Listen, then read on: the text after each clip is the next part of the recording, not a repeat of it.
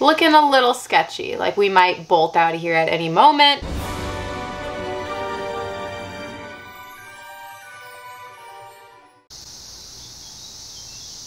The cicadas, they are still here and they are still loud. I don't know if you guys could hear it in my past couple of videos, but I could when I was editing. Today is gonna be a good video. It for real is. I'm so happy to be working with Tom Saxon from FangzTV again. He's one of my favorite vendors. I was so excited when he reached out and asked if I was interested in doing another sponsored video. Of course I am. I absolutely love FangzTV. I love everything he stands for. I love all the breeding he does for the hobby. He's really kind. He's knowledgeable. Breeds a bunch of tarantulas. In fact, he just was the first to breed this species in the United States. So good for you, Tom. That's awesome. Also, he wanted me to let you guys know that he actually relaunched his website. He added a brand new member program where you can earn points and discounts and stuff like that. So if you are in the market for a tarantula, of course, check him out. He's reputable. The link is down below. So yes, we have some new babies from him. FangzTV.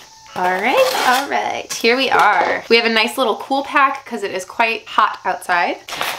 All right. I almost missed this because he shoved it in the side of the box, but this is Andrew Smith's Poecilotheria DVD. I've actually been thinking of ordering this myself, so thank you so much, Tom.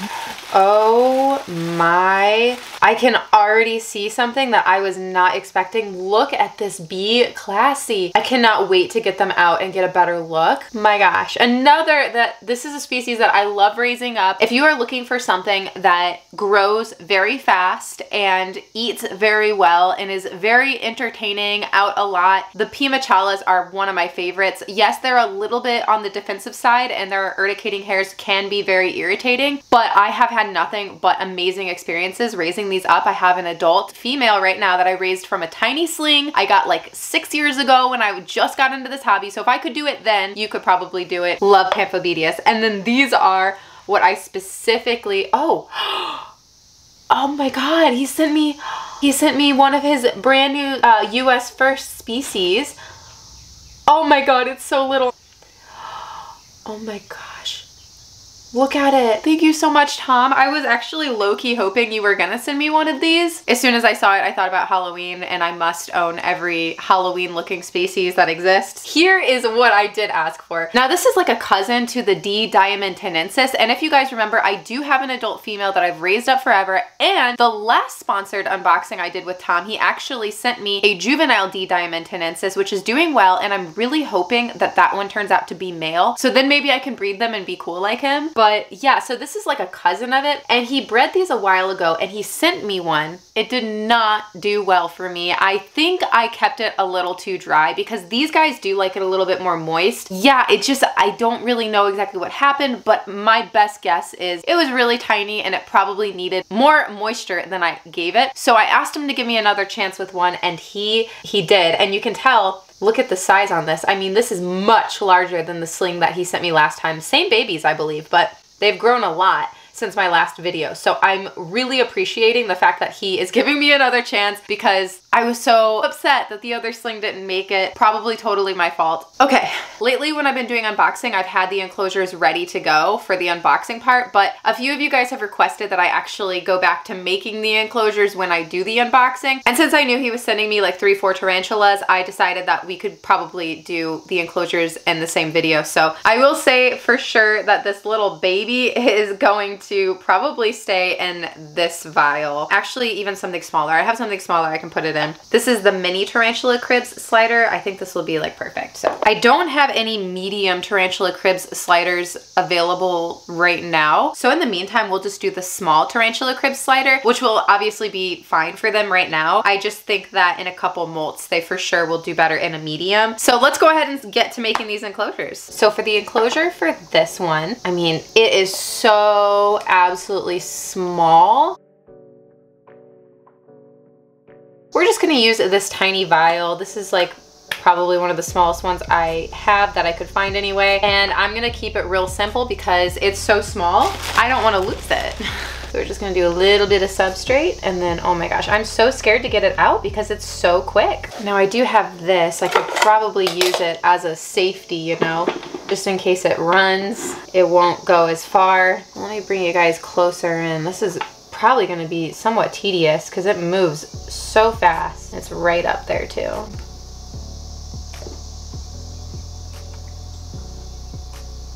Come on. Woo! So fast. I mean, I'm sorry, that probably wasn't the most cinematic shot there, but we got it. Go ahead and mark it as well. We're gonna go from smallest to biggest. So let's go ahead and do this one next. This is the one I'm really, really stoked about. And we're gonna use this adorable mini tarantula cribs slider. It's a little ucky because Fiona was using it to catch like bugs outside, and I think she kept like a lightning bug in it overnight and a caterpillar. She had a caterpillar in it. So yeah, I rinsed it out, but it's still a little ucky, you know, but it's all right. Still doesn't need a ton of substrate, you know. Like my D diamantinensis both are huge webbers, so I feel like we need to give some anchor points for the webbing. This is a nice chunk of cork. I feel like that will be good for them to web up. A couple leaves maybe. This kind of moss. Yes. All right, this is probably gonna be a little bit of a bolty one as well, so cool. Oh, you can see it actually like made a little bit of a burrow in this. We'll recycle some of this. Oop, oop, oop, oop. Looking a little sketchy, like we might bolt out of here at any moment, but hopefully you can get a good look. You know what, I'll pop this on. There you go. I cannot believe how big this one got for you already. I don't want to like scare, oh, and I scared it.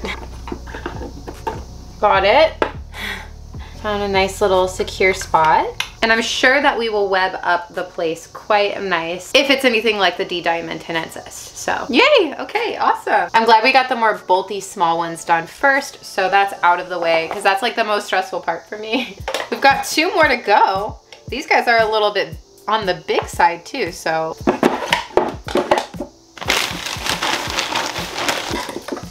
There's already leaf litter spilled in this bag, so there's one. And then we have more Reptisoil. Perfect.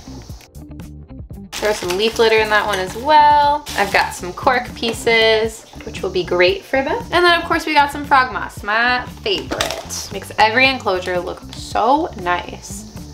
Those look pretty good, right? Let me grab some water dishes. I just got some tattoo ink 3D printed water dishes I've got from someone on Instagram. Do a little, you know, let's go. Who are we doing first? We'll do the Pimachala first because I have a feeling we are gonna be somewhat of a butthole. That's how it goes though. And like I said, we'll upgrade them soon. Maybe not on video, maybe we will, I don't know. My thing with them is that they do bite first and then decide if it's food later, so we will be careful with our fingers, even at this size. There you go. Welcome home, my friend. You're home. We're doing the dead weight thing that they do when they don't want to be messed with.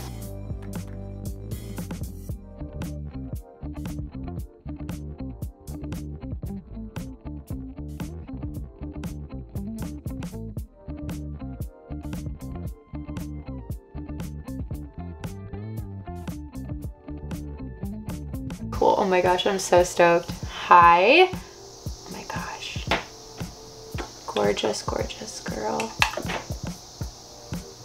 Oh my gosh, so beautiful. Look at that magenta color. I don't know like how well you can see it, but it is like the most beautiful magenta color.